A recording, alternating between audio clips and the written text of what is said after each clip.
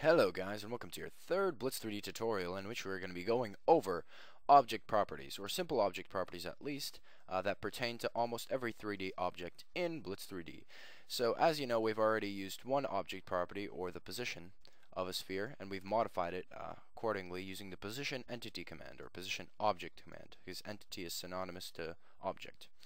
Alright, and yeah, so we've done that, and please note that I've also deleted most of the code from the last tutorial. I've just left the sphere code here. So what is another property of an object that we can modify, or property of the sphere that we can modify? Well, it turns out we can actually scale the sphere using a command known as scale entity. So we just type the name of the sphere, which is sphere, and then we type how much we want to scale it on each of the three axes. Here, if we type 1 on each axis, it's not going to change the sphere at all. If we type 0.5, it's going to scale it by 0.5 on every axis. And I think I'll just leave it at that for now, so that's simple enough. There's also another property that we can change, or entity color, or the color of a sphere, or the color of the object, object color. And we can do this simply by typing entity color, the name of our object, which in this case is a sphere, and then the RGB color values for this sphere. And I'm just gonna these color values are in the format of RGB, meaning that this is the degree of red you want in your color, this is the degree of green, and this is the degree of blue. All these degrees or units range from 0, which means none of this component is added to the color, to 255, meaning that all of the maximum amount of red is added to this component, which is 255. It's the maximum, so yeah, that's just so if I, for example, set the color of the sphere to be 255, 0, 0, it would be all red, no green, and no blue. You can search up RGB color values on Google or something to actually get defined color values, RGB color values for your favorite colors, but I'm just going to leave it at red for now.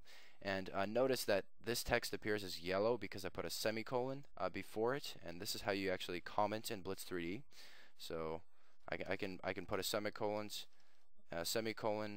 here and write this as a comment, and that's actually ignored by the compiler when it goes and looks for code.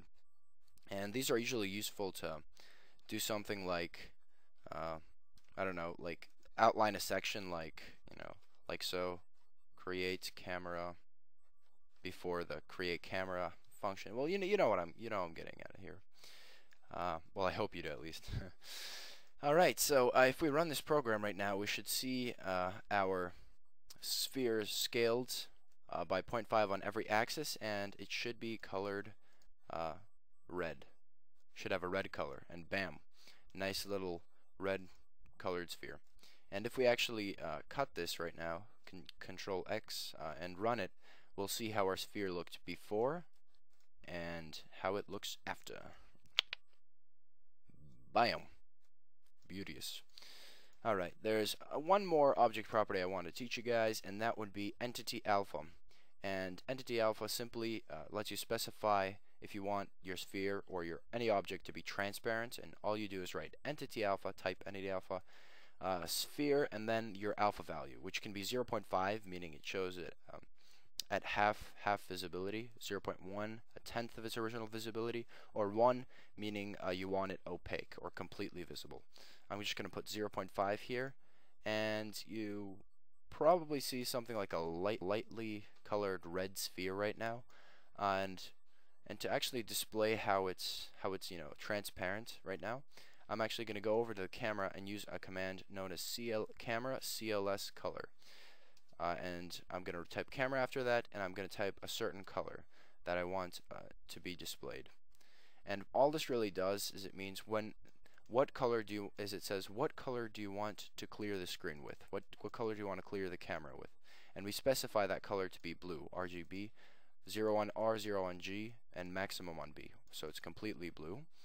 And all this pretty much says is anything that is not already taking up space in the view, say a sphere or any other object, it just wants to fill it with this color, or this color blue. So it fills everything except the actual sphere. And here we are, we're getting this, you know, nice little 3D sphere.